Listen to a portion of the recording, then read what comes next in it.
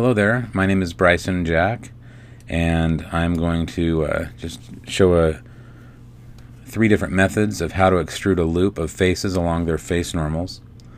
And so I've got a UV sphere here, and I'm going to just go ahead and swipe along one of the edges there with Alt and right mouse button.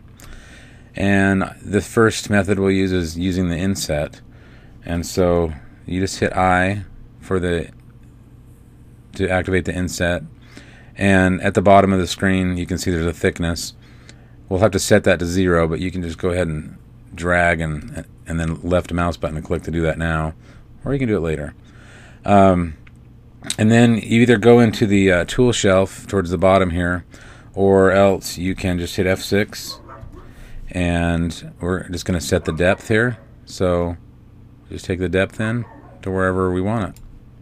Okay, so that's the first method of doing that. All right, now the next, let's try this down here.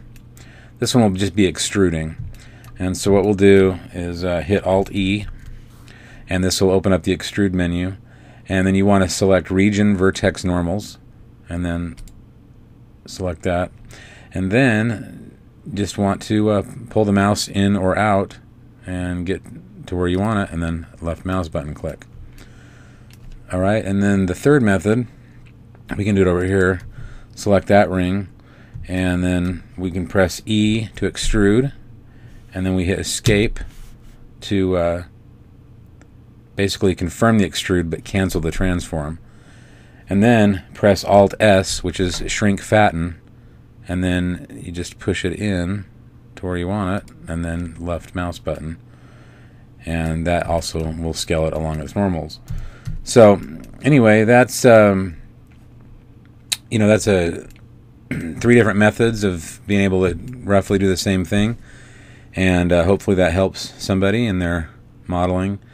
And appreciate you watching, and have a great day.